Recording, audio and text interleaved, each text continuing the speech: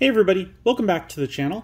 We got the same setup. We're still in the first couple packs, so I'm just going to skip most of the introductions, and we're going to get into opening these. Because the last episode was over a half hour, and I don't like making videos that long, but at the same time, you kind of have to when you're looking at new cards, because I feel like 4 packs is a good level. We got Madoki Betamon, 3 play cost, 0 Digivolution cost, 4000 DP vanilla. I like that they're giving the alternates like their actual names. I want to see them do that with Black Agumon and some of the others, but it's good to see them getting that. Crimson Flare we've seen. Dokunamon we've seen. Tekamon we've seen. Ninjamon we've seen. Edamon we've seen. Yokomon we've seen. Metal Animon we have not seen yet. 11 play cost, 3 Digivolution costs from yellow or black, 11,000 DP. On player, when Digivolving, reveal the top 4 cards of your deck. You may play any number of Digimon cards with Chumon, Sukamon, or Edamon in their names whose play cost adds up to 7 or less among them without paying their cost. Trash the rest.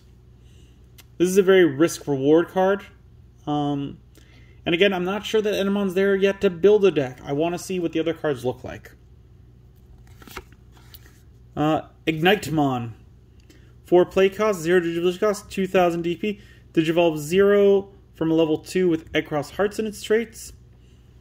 When attacking by deleting one of your other Digimon, delete one of your opponent's unsuspended Digimon with a level less than or equal to the deleted Digimon's level.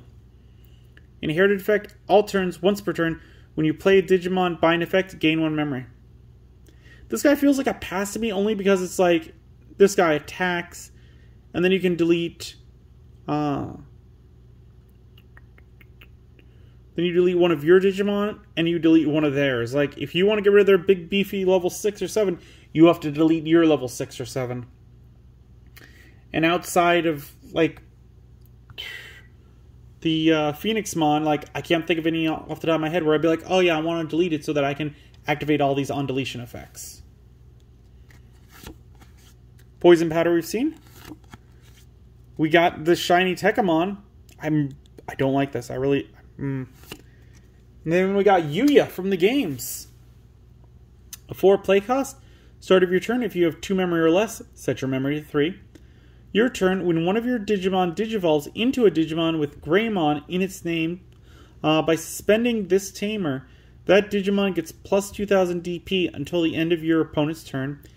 If it digivolves into the same level Digimon, it isn't affected by your opponent's option cards until the end of your opponent's turn. Security, play this card without paying its memory cost. I could see putting this into my Red Greymon deck because I do have the... what is it, the Alterius arms?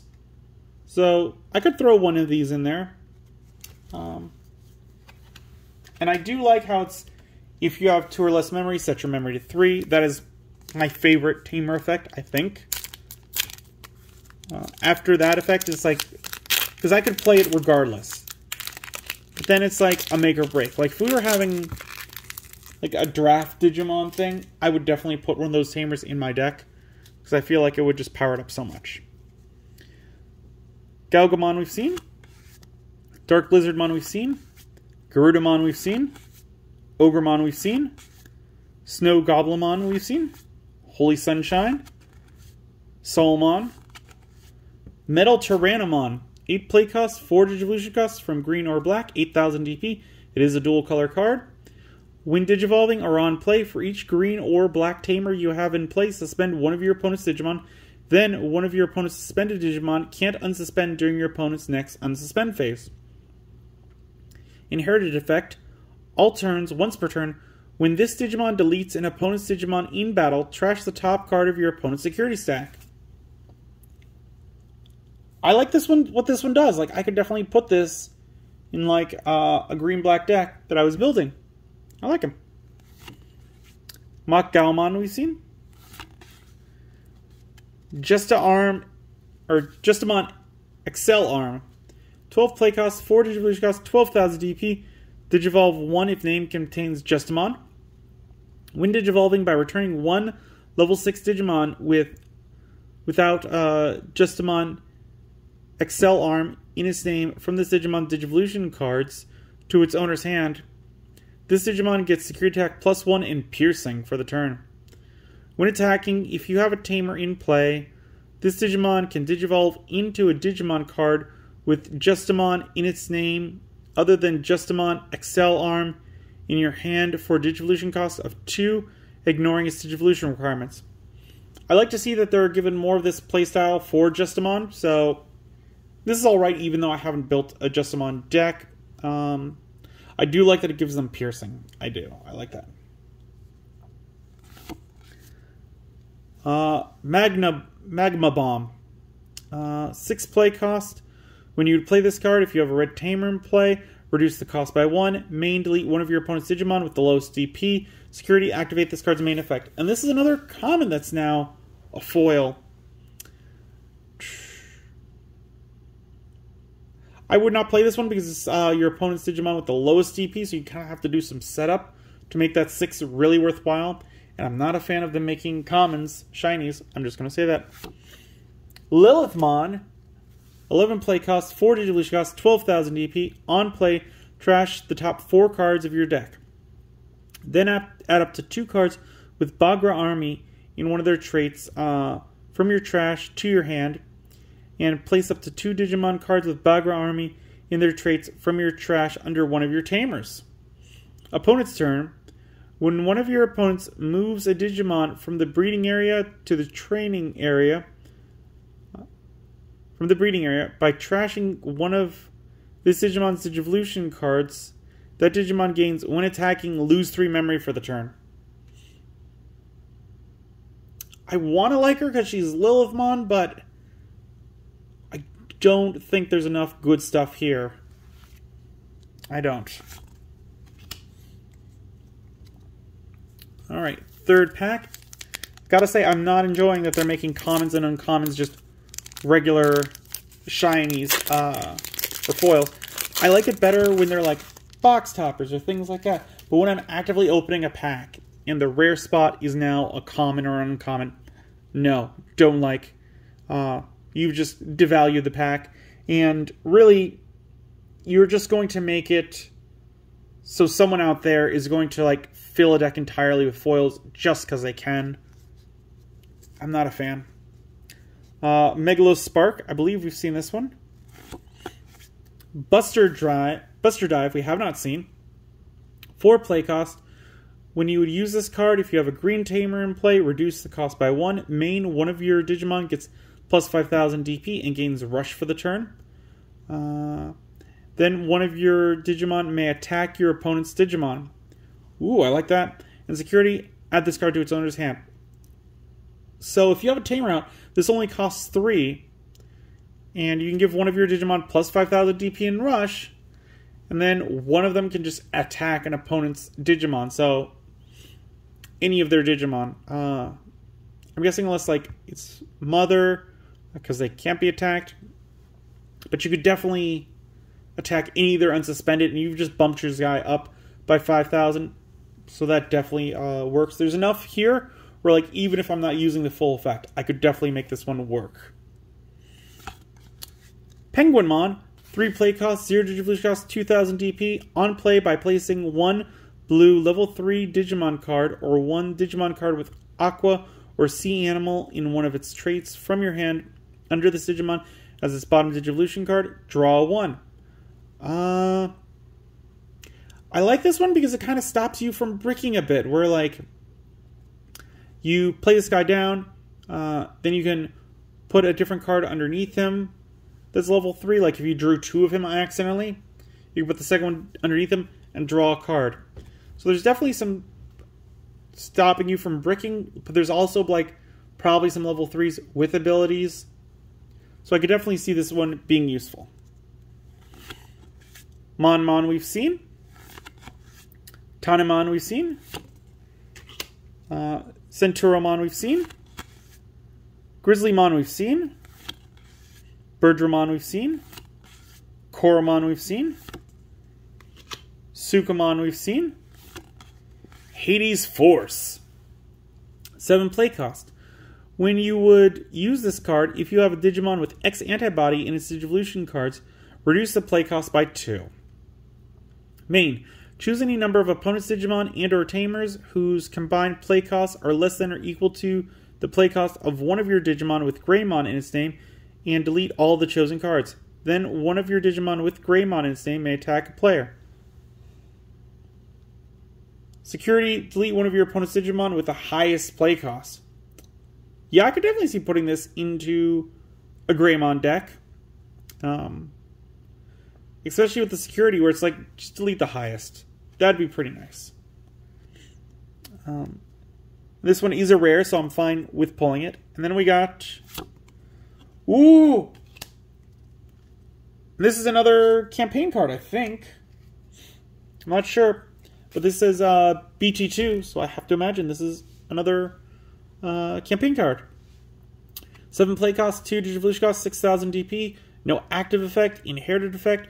Your turn, when this Digimon deletes one of your opponent's level 6 or higher Digimon in battle, unsuspend this Digimon. Not as good as the Metal Tyrannomon we saw in this deck, or in this set, but I'm loving that artwork. It's got like the brush stroke backgrounds where they're like all different directions. Definitely like it. And it's also rare, so that's good. Last pack this video. We're blazing through these now. We got Palmon. 3 play cost, 0 Digivolution cost, 2,000 DP. Start of your turn, draw 1 card from your deck. No inherited effect. Another one I could easily put in the deck and just play for 3, and every single turn I get to draw an extra card per turn. Like, yes, love this. This is a good one. Ice Statue. 6 play cost. When you use this card, if you have a blue tamer in play, reduce the play cost by 1. Main. Trash the top 3 Digivolution cards of one of your opponent's Digimon. Then return one of your opponent's Digimon with no Digivolution cards to its owner's hand. Security, activate this card's main effect. 6 is a little high. 5 is still a little high, but I could probably throw 1 in a deck. Definitely put it in the side deck to help change my playstyle in between battles. But yeah. Kotamon. 4 play cost, 0 Digivolution cost, 3,000 DP, has blocker, and this Digimon can't attack players. No inherited effect. Pass.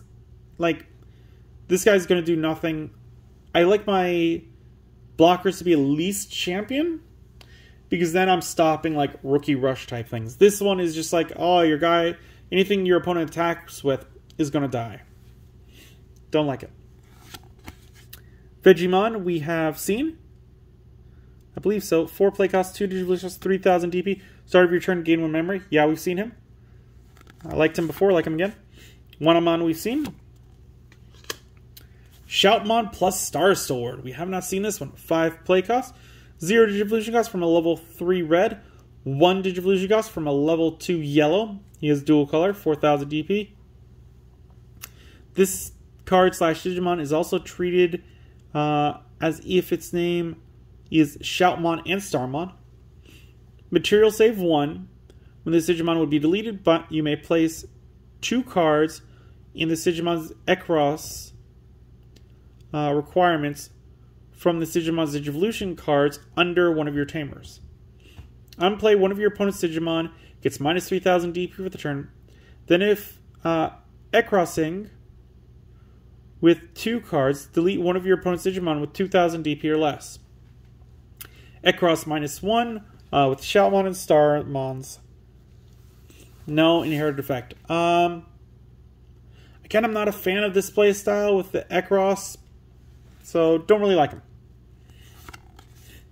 Mad Leomon Armed Mode. Ooh, I love Mad Leomon. 6 play cost, 2 Digivolution cost, 5,000 DP. Opponent's turn, once per turn. When an effect adds cards to your opponent's hand by trashing one of the Digimon's Digivolution cards, draw 2 cards. On deletion, save Ekros 2 from Mad Leomon and 1 Digimon with Bagra Army in its traits. Inherited effect. Opponent's turn. When an effect trashes this card from Digivolution cards, gain 1 memory. I mean, we've seen that trash from underneath before, so that could be worthwhile.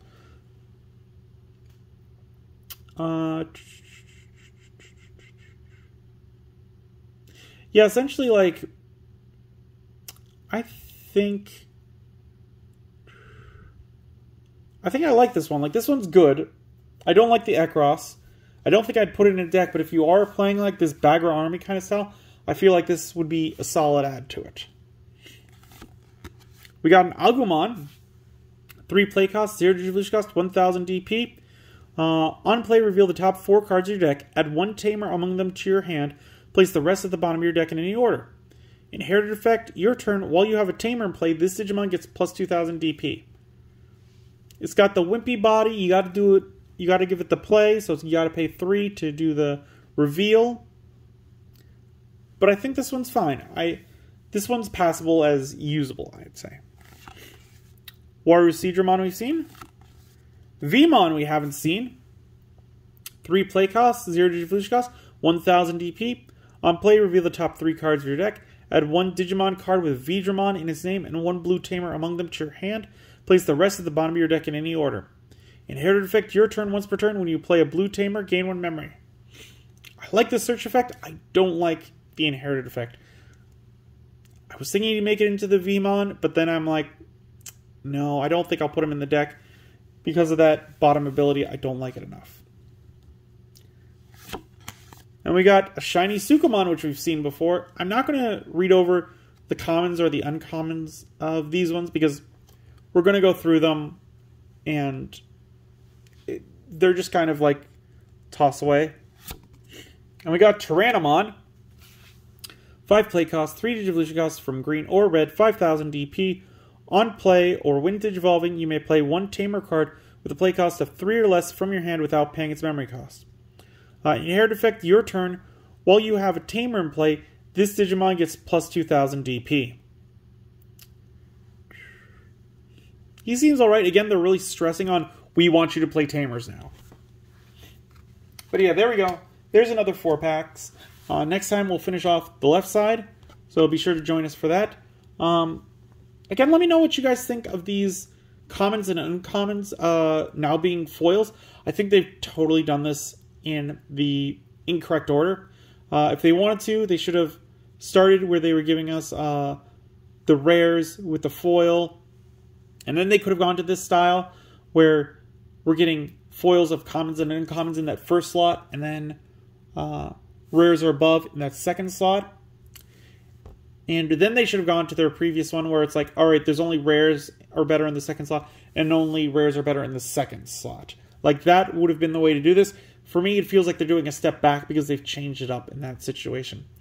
But yeah, let me know what you guys think down below in the comments. If you did enjoy this video, give it a good old thumbs up. If you haven't, please do subscribe. I really do appreciate it. It really does help the channel. And as always, until then, I will see you next time.